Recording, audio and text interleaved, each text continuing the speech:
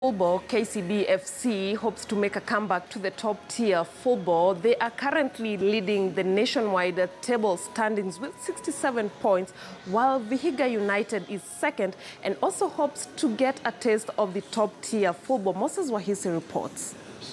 With the National Super League action well in its home stretch, KCB leads other 5 sides that have a mathematical chance to get promoted to the Kenyan Premier League. The Bankers, together with Vihiga, Ushuru and Wazito FC, kept a cool nerve to stretch their fine form, winning their last weekend's fixtures. KCB are perched on the summit of NSL with 67 points, brimming with confidence that they will be back to the Kenyan Premier League come next season.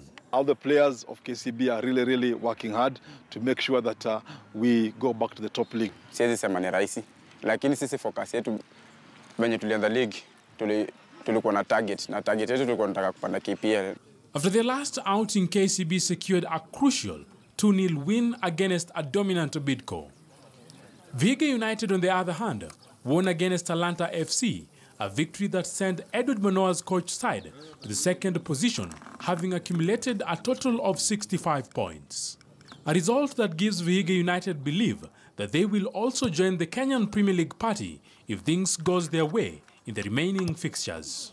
Lengo letu kama team ya Vihiga ni kupanda kucheza Kenyan Premier League next season, ambapo tunaweka bidii.